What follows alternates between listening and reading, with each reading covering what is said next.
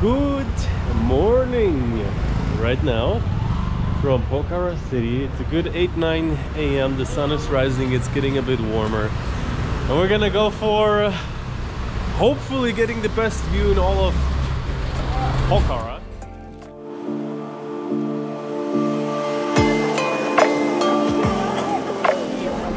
And usually I'm not the biggest fan of these like cable car rides, but I have to tell you, when I look up the mountain and I see this platform and I see the mountains that you can see if you wake up a little bit earlier, which you probably have seen in a previous video. I've shown you the super amazing secluded hotels. Check it out if you haven't. So right now we're gonna walk through the city. At the hotel they told me there's a pickup. There's a daily pickup pretty much from anywhere. You can go to the cable car, but I like to go myself for a nice little walk. Actually right here is the lake. So overall the way the city is set up right by the lake is actually quite beautiful. Some nice cafes. I think I'll also have a full video about just the city. But yeah, it's gonna be like a 30-40 minute walk, and yeah, I've never seen this place before yet. Check it out. I'm okay, thank you. He's leading me the way, but also I'm leading myself to some kind of platform. God knows what it is. Probably they're gonna take me down from here any moment. It's not a seating area, but nice little lookout spot. I love how peaceful the city is in the morning. It's already 9 a.m. but still it seems like everyone's sleeping for the most part. And this is what we're looking at. There's like a little wheel. Before I stayed somewhere all the way back there in the mountains. There's some old people exercising. Always got to give the props. Reminds me a little bit of any communist nation pretty much, where the morning workout regimen has been established. But yeah, it's gonna be a 30-40 minute walk to the cable car today. I don't know what they usually time open. My guy from the hotel called in. They said they open at 10 a.m. But yeah, hello. Hello. See this up there? All over Nepal they're having their colors.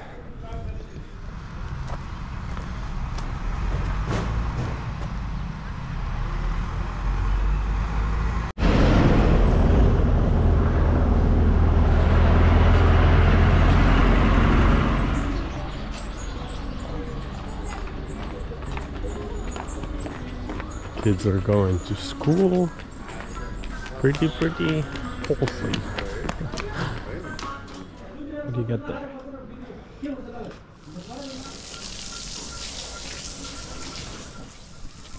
Fancy entrance. Honestly, a bit worried. There's a maintenance in progress sign, but they told me at 10 a.m. they open up, so let's hope my intelligence was correct.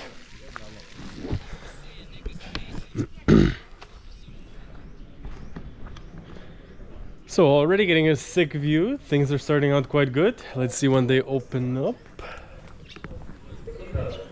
Actually much more kind of fancy than expected. So usually 5 a.m. to 5:30 p.m.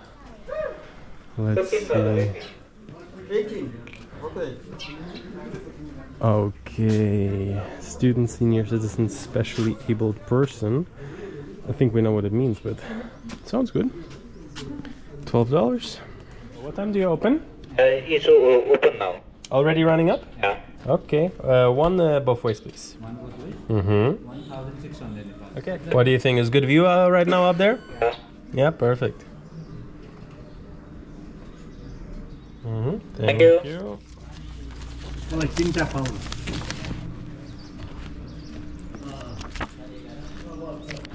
Alrighty guys, so that is the ticket.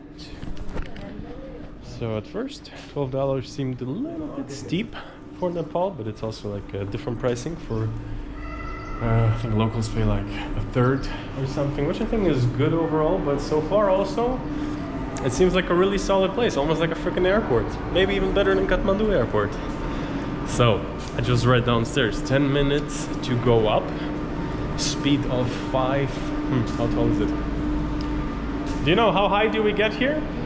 Do you know how high the cable car go? How many meters? You know? Something 1,200? 1,200? Only 12. 12? Yeah. Okay, thank you. 12 mile, 12 min, not sure, but I'm sure there will be signs.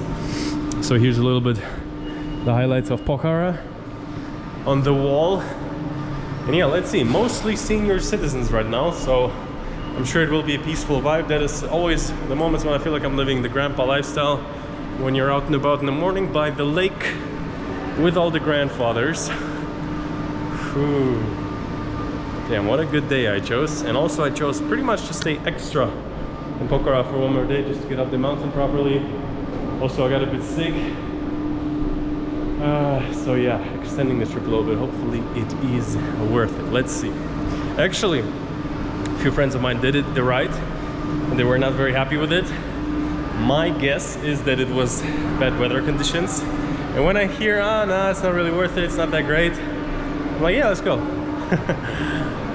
I think it was the weather, so hopefully.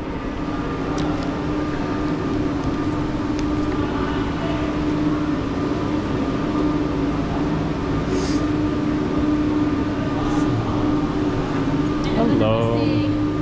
There we go. Yes. Okay, this Thank you very much. Have a nice Yes, day. you too. Hello. Already going? Thank you very much. Alrighty. So I'll wait outside. And so round 2, we are attempting it once again. It is fairly empty, so perhaps we can have a serene and peaceful ride. Let's see. No, I wouldn't mind, of course, people being with me, but if it's so quiet, let's take the chance. Thank you very much. Thank you. So I don't know if the security guy already understood what I'm all about. I think he did, because he sat down the other people there. There's literally one coming every 10-20 seconds. And yeah, fairly excited. There's a guy taking photos. He didn't take a photo of me. I think he's probably thinking I'm doing my own business, which I guess he's not wrong. So got the camera. Whew, another reason why I actually wasn't that excited. I really wanted to go up, but I usually don't like gondola rides. Sit in this cabin with a bunch of people, almost a bit claustrophobic. You saw it. I'm like going in, a bunch of people running after me. I'm like, ah, no, let me out. So, cool thing is, oh, yo, having windows, just put it down. Number 1, number 2, boom. All right. And wow, this is actually really good. So unexpectedly already I can say this is probably the best gondola ride in terms of the quality I've been on. It's large, you have very nice and clear windows. I think the last one I took was in Batumi, Georgia. And it's just, you know, when they get a little bit older, kind of like you don't see that much. Glasses get older. But this place, I don't know, when they set it up. All right, enough talking. Let's see. And it's moving, we're moving. Woo! Yeah, that was actually a little bit of speed right there. So we're going up, and as you see, we're flying high.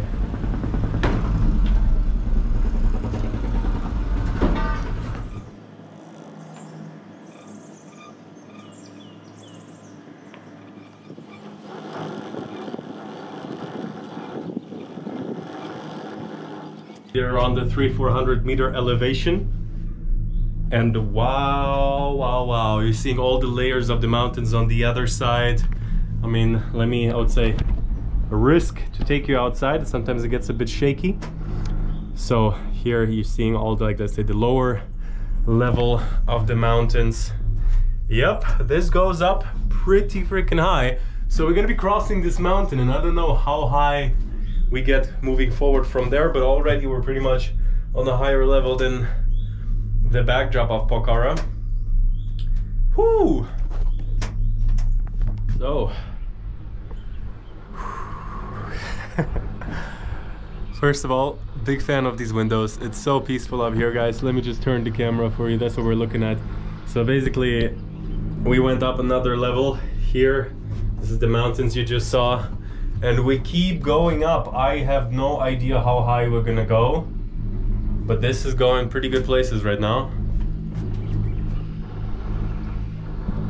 Honestly, we're passing by little villages, we're seeing goats, we're seeing buffaloes down there. Everybody has their own cow, chickens. And so as you see, there's also roads, so theoretically as far as this you can also drive up.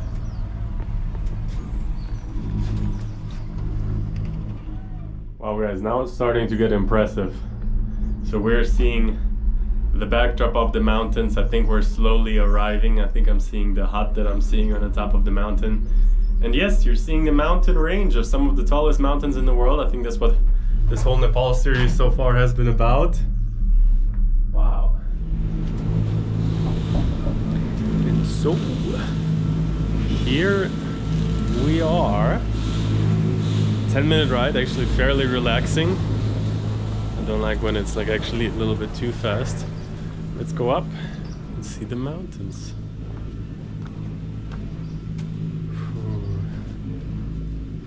Look at that. Elevator. I don't see the stairs, so let's do that for now.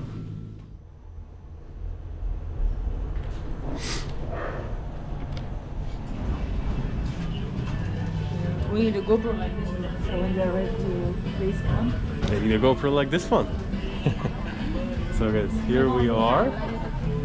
Some music playing, some bubble tea installations. So obviously, as expected, a really developed place, but that's not what it's all about. Seriously, I don't think I've ever seen the mountains so clear. You're about to see it. Let's go in. So here's a little bit of a village hotel mountain garden. What? Wait a minute, it's a hotel. So you can take the gondola and live here. Oh, that's quite something actually. Coffee. Actually, I think they might have a platform here, so that's cool.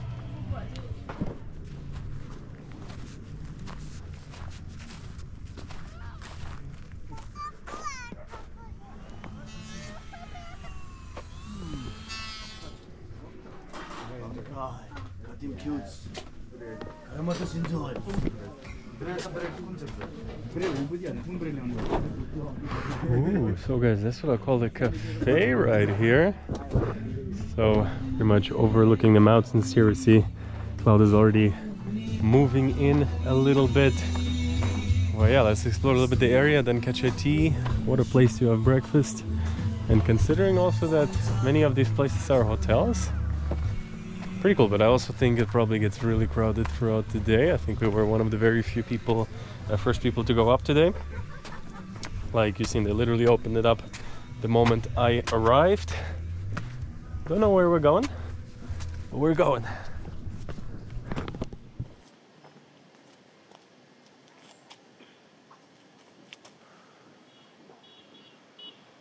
So here, rusty chairs in a little secluded corner of this viewpoint. I'm even already seeing how the place is filling up.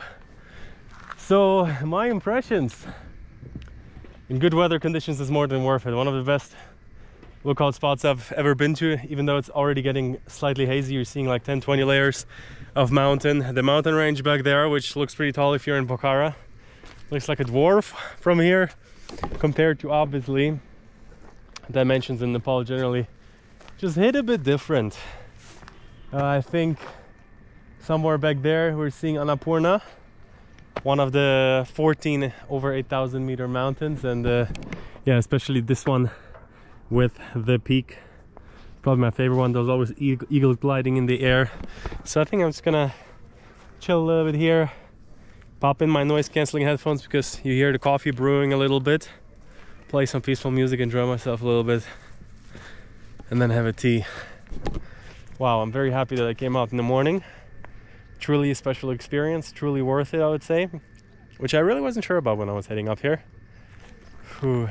If you have to do it right, like so many things, especially tourist related, I don't do that much of that stuff when I'm traveling. Usually kind of like trying to stay off these paths, but it's a very easy way and a nice walk actually even here.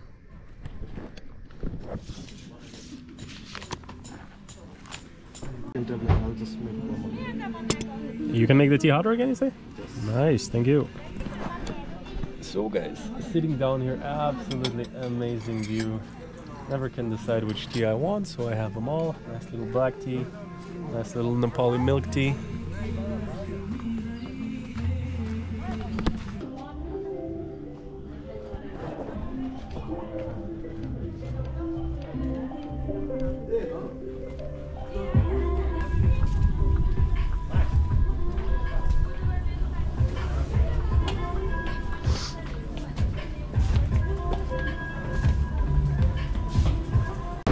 Alright, we're out.